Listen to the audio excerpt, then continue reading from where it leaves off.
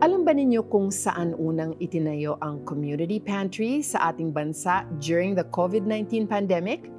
Ito ay nag-umpisa sa Maginhawa Community Pantry sa Quezon City, which sprouted in other places nationwide. Dahil sa maraming nawalan ng trabaho sa pagbaba ng ekonomiya ng ating bansa, pumatok ang community pantry. Maraming tao ang gutom at kailangang mapakain. Pero itry nga nating i-flashback ang mga feeding stories na naganap during the time of Jesus. The feeding of the 5,000 is the only miracle recorded in all 4 Gospels.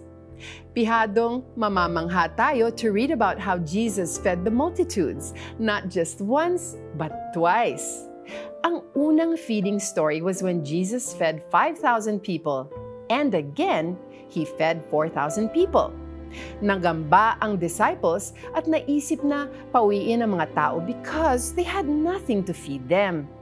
But Jesus multiplied the food and asked His disciples to serve and distribute it.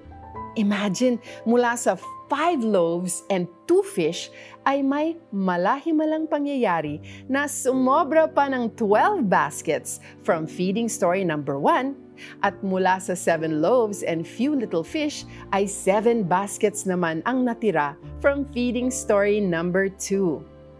Sa panahon ngayon, nangangamba ka rin ba tulad ng naranasan ng disciples ni Jesus? May mga deepest needs o desires ka ba sa iyong puso? Hindi tayo dapat mabahala sa ating mga problema o kakulangan sa buhay sapagkat kasama natin si Jesus. Only Jesus can satisfy because He alone is the bread of life. Let's pray.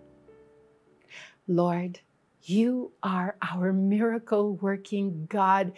You alone can satisfy our needs in life. Reign over our physical, emotional, and spiritual needs. Always move our hearts to care for others and to follow You. In Jesus' name, amen. Here's our application. Discover the incredible power of prayer in your life. Write out your prayers and seek God's guidance. It will help you think clearly about God's will and the deepest needs or desires of your heart. Kinuha ni Jesus ang tinapay at 2 isda. Tumingala siya sa langit at nagpasalamat sa Diyos.